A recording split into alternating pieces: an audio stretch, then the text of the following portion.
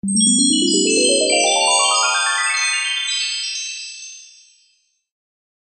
values of a function g are given at selected x values in the table below.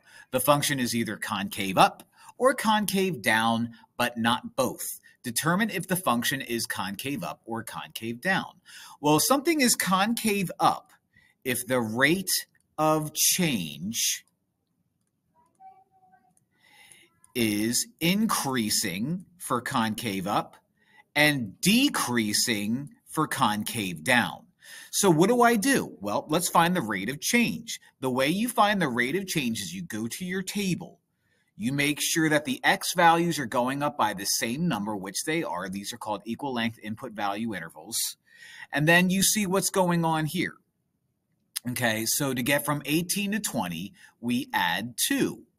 To get from 20 to 20, you add 0. To get from 20 to 18, you subtract 2. And to get from 18 to 14, you subtract 4. Now, whenever we do this, you are finding the rate of change. Because what you're doing is you're finding how g is changing over the course of one step. And you add 2, subtract nothing, subtract 2, subtract 4. The rate of change goes from 2 to 0 to -2 to -4. Those numbers are decreasing, which means this graph is concave down. Now, if you wanted to, you could probably draw your own picture of this and graph these plots and see that you're going to get something that looks like this. But that's no fun. This is the best way to do it because, you know, it's all pre-calculus-y.